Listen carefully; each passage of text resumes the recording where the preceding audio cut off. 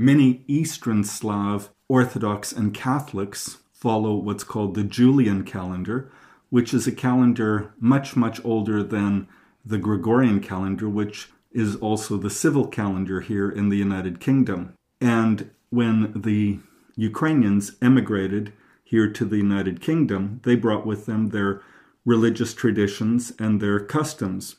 Christmas, for us, falls on January 7th, but on the Julian calendar, it is really December 24th today. It's simply that the two calendars, the Julian calendar and the Gregorian calendar, are not in sync. The Julian calendar was revised by Pope Gregory XIV, hence his name, the Gregorian calendar. But the Eastern Slavs were not in union at that time with Rome, and so they tended to keep the Julian calendar. Quite often, when we talk about perhaps changing to the Gregorian calendar, many people say that, well, they certainly would like to be united with their brothers and sisters here in the United Kingdom, the Roman Catholics and the Anglicans and other Christian denominations, in celebrating Christmas on the 25th of December.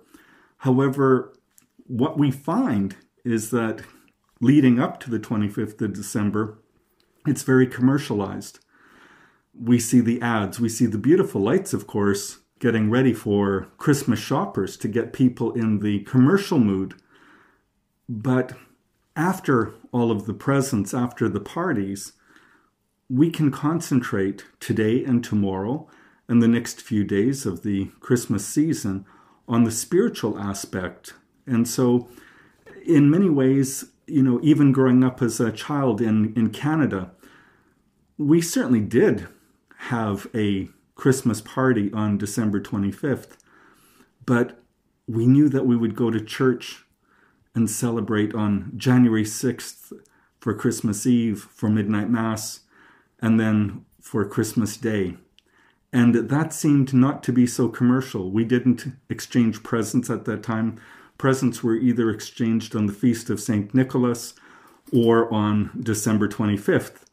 And so it was really a religious holiday for us. I mean, for myself, growing up on a farm in Western Canada, before Christmas Eve or on Christmas Eve, we have a special 12-course meal that is very common to most Slavic peoples.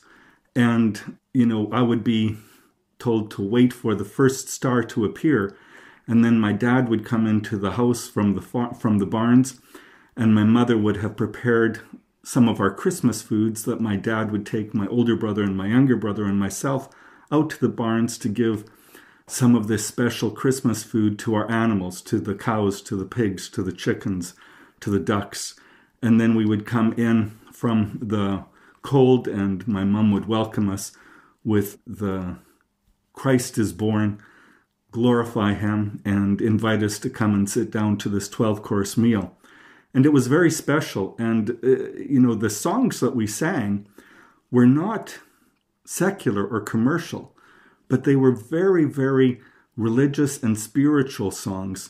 Again, songs that we share with many of the Slavic countries. And so, on one hand, there is a very good argument.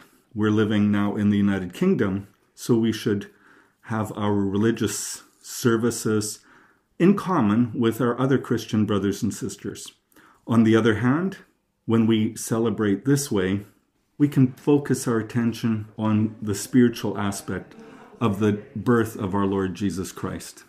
This is a very challenging year for us, and I was kind of surprised when I would hear government leaders saying that Christmas might be canceled. How can you cancel Christmas?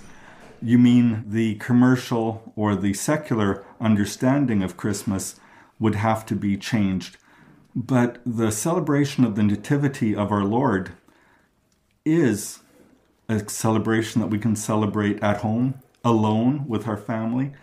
Jesus was born in a place that was very lonely. He was born in a place that was very humble. And so, like Jesus, like Mary and Joseph, This year, often many of our faithful will be celebrating alone, without their families, without their friends. And even coming to church is challenging. I'm brand new here. This is my first Christmas as bishop here in Great Britain. And I was told that my cathedral, Christmas Eve and Christmas Day, more than 5,000 of our faithful come to our cathedral. Our cathedral can hold about 800 people. But with social distancing and guidelines, we're only able to admit 150 faithful per service. And so that will be challenging for us. But we ask people to unite themselves in prayer with us. We do live streaming, and it's not perfect, but it's a way of joining oneself, uniting their prayers with our prayers and our prayers with theirs. So many of the people of the United Kingdom have already celebrated Christmas. But Christmas is an event that just doesn't happen once a year. Christmas is the time when we celebrate that God sent his word to be born of a virgin, to come into our life to save us. And this is something that we should celebrate not just once a year, but every day. The understanding that God loves us. During our Christmas Eve celebrations, we have a phrase that is sung over and over and over again, and it's, God is with us. Understand, all you nations, and be humbled, for God is with us.